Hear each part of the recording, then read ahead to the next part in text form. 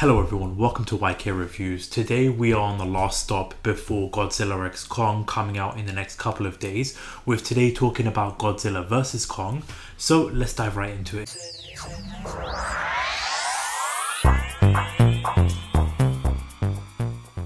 Now this movie felt like it was going to take forever for it to come out. It was delayed due to COVID, it was released on streaming along with theatres, and it's a movie that everybody's been waiting for, to see Godzilla taking on Kong.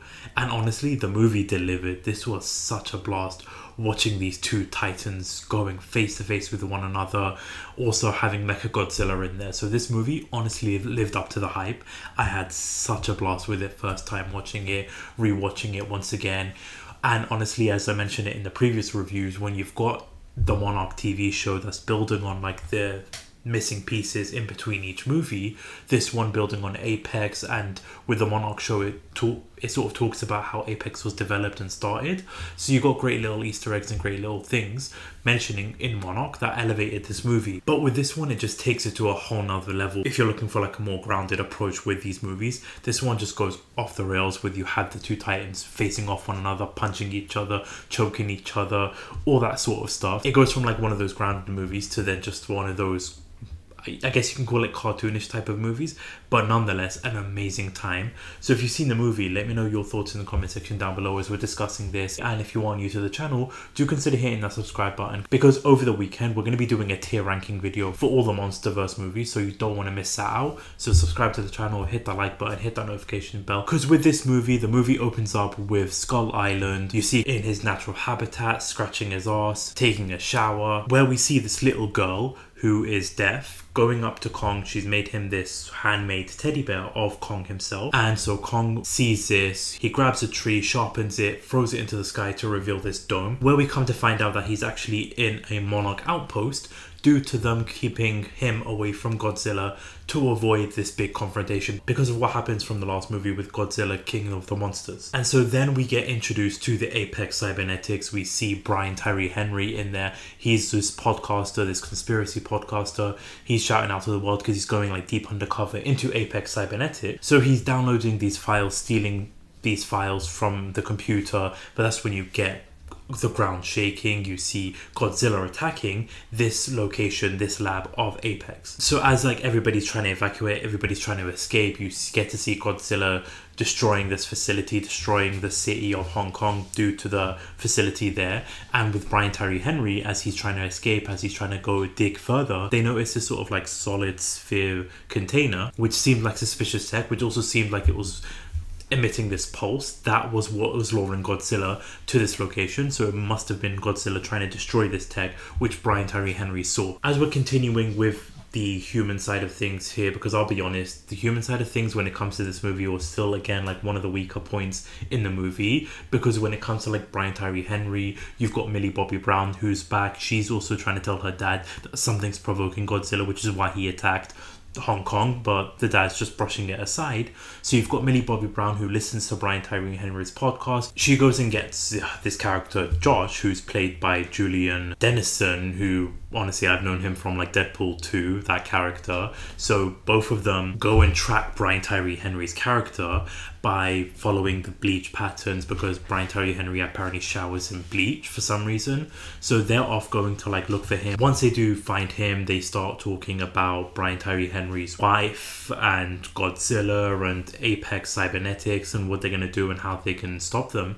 And I'll be honest, like when it comes to like them, because you have the movie with Godzilla and Kong and the focus on that, but then once it switches to like their portion, it kind of slows the pacing down a lot with the movie because of like what's going on with them trying to be the characters that find out about Mechagodzilla and like Apex Cybernetics, and they're behind everything. So they're basically showing all of that from their point of view so that we the audience can see it, but it just slows the movie down a lot for me there. So you've got the three of them as a trio uniting with one another and now finding out their plans and trying to go and do more investigation to Apex Cybernetic. Meanwhile, as you've got Kong in Skull Island in like this Monarch outpost, you've got the CEO of Apex Cybernetic, Walter, who recruits Dr. Lin to try and convince the people at Monarch to move Kong so that he can try to find Hollow Earth, because he needs the energy and he needs the resources in Hollow Earth to try and get Mechagodzilla working for a longer period of time. So then you get this sequence of Kong who's sort of chained up on this boat.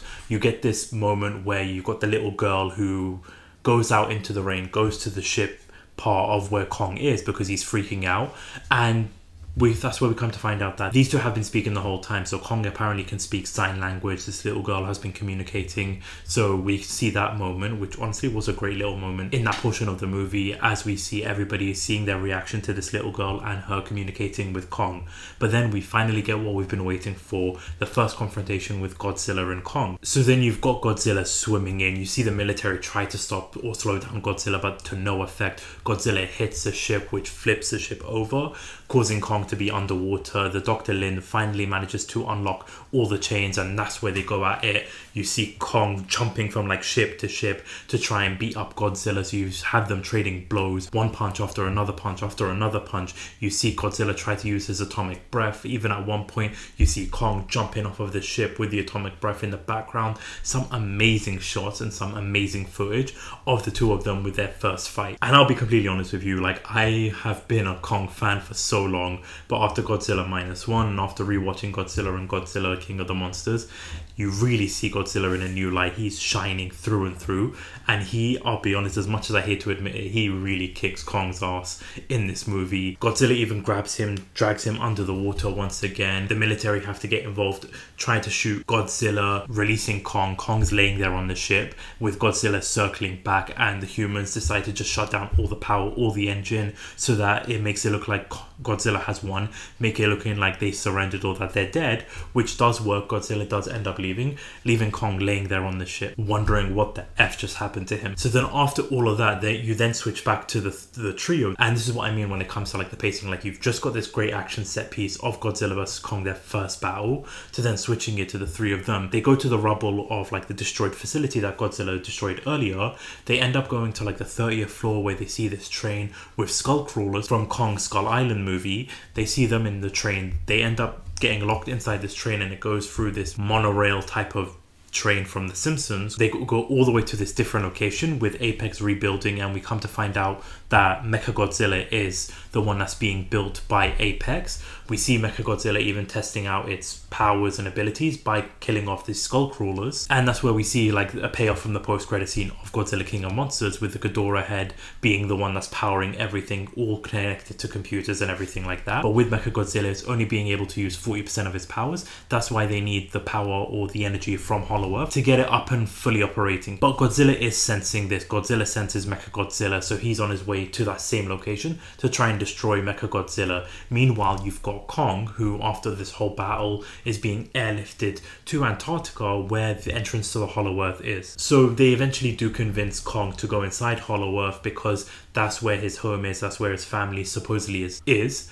And so once you get inside Hollow Earth, you get this amazing sequence of like some Guardians of the Galaxy type of scene with them going inside Hollow Earth, and then you see Kong just inside Hollow Earth. You get some amazing shots similar to like Kong Skull Island, just some amazing shots of Hollow Earth in there. You see different variety of creatures there, you see different variety of sceneries in there. You also see Kong going into this rocky location where he sees his battle axe. He finally gets it. He's sitting on the throne. He ends up using the axe to even charge the floor, and you just get some amazing shots of Kong sitting on a throne with his battle axe. It just looks amazing. And once he starts charging the floor, you get this daughter of the CEO. She was in the movie the whole time with the boat sequence and all that kind of stuff. She ends up taking a sample, which pisses off Kong. These creatures, these ostrich looking creatures, start appearing and start attacking, and the daughter, as she's trying to escape, she's trying to run away. Kong manages to catch her ship and just crushes them and destroying her completely. But she does manage to use some technology to send it to the CEO, which ends up using it to power Mechagodzilla fully.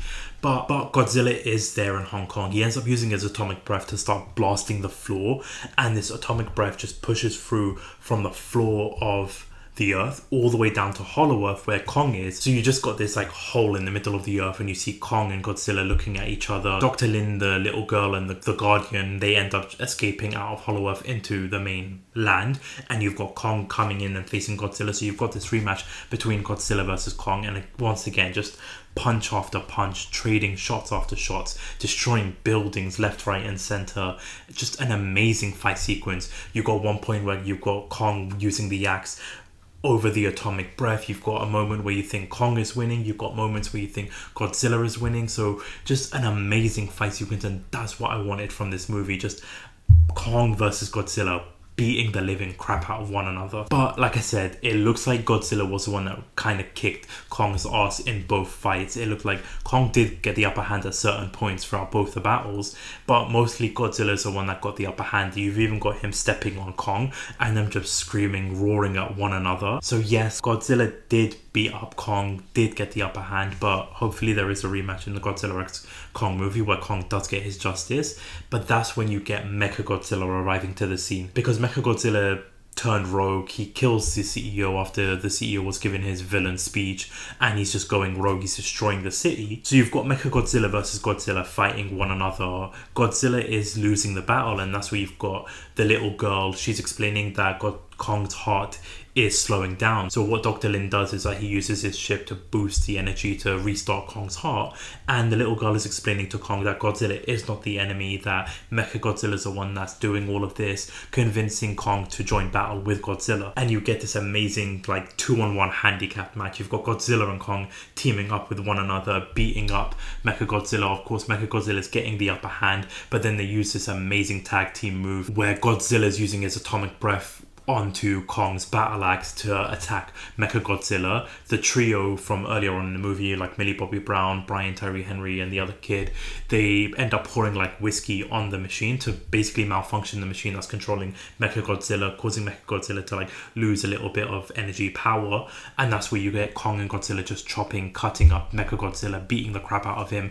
Kong using the axe that's filled with the atomic breath on Mechagodzilla, and then eventually just ripping off his head, beating up Mechagodzilla, and the two of them acknowledging one another, putting their differences aside and just acknowledging one another. Just amazing third act, a brilliant sequence with the two of them, with this battle, like just going from them beating up each other to then working together. It just worked so smooth and so seamlessly that I loved this third act. I loved what they did with this. So then you've got like these characters reuniting, like Millie Bobby Brown once again reuniting with her dad, and you've got the human characters reuniting and just watching Godzilla as he's going back into the ocean, go live in his territory. So again, Godzilla and Kong acknowledging one another. So then Godzilla most likely recovering from its injuries, going and living in sea, while Kong, who we understand now lives on Hollow Earth, with the Monarch watching after him, looking after him, ending the movie like this. And so like I said, just an amazing movie with a great battle sequence between Godzilla and Kong. Like, this is what I want from the movie, and why I enjoy King of Monsters more than the original Godzilla, is because just watching these titans fighting one another, it's not like them just blasting each other, they're punching each other, literally going into like a WrestleMania type of match, and I just am all for it. So again, let me know your thoughts in the comment section down below. What your thoughts are about this movie. Did you enjoy it? Do you hate it? What are your thoughts on it? Let me know in the comment section down below, as we're going into the next movie with Godzilla x Kong, a movie I'm so excited about. I know it's going to go batshit crazy beyond logical reason, but I'm all for it. So keep an eye out. There's going to be a review coming for that, most likely on the weekend, along with that tier ranking video of all the Monsterverse movies, plus the show. Actually, you know what, I'm going to add in the show since I've seen it. So subscribe, like, hit that notification bell so you're not missing out on that. But thank you all so much for watching. Thank you so much for listening. This is YK Reviews. Peace.